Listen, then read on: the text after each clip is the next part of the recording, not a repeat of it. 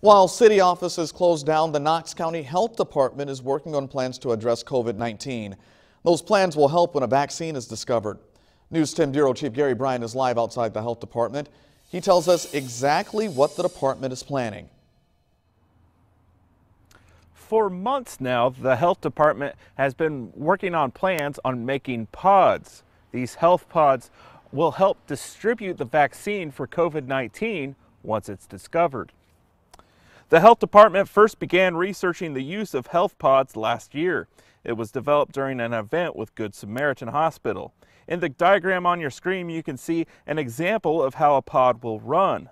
Basically, folks will come in one door and leave through another.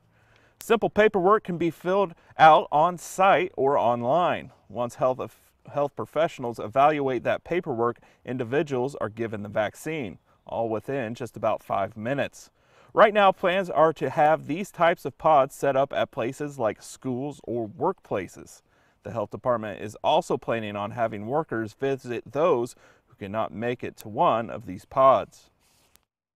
We can provide that vaccination. That vaccine, when it's discovered, that will keep that corporation going. A lot of these plants around here can't afford to shut down.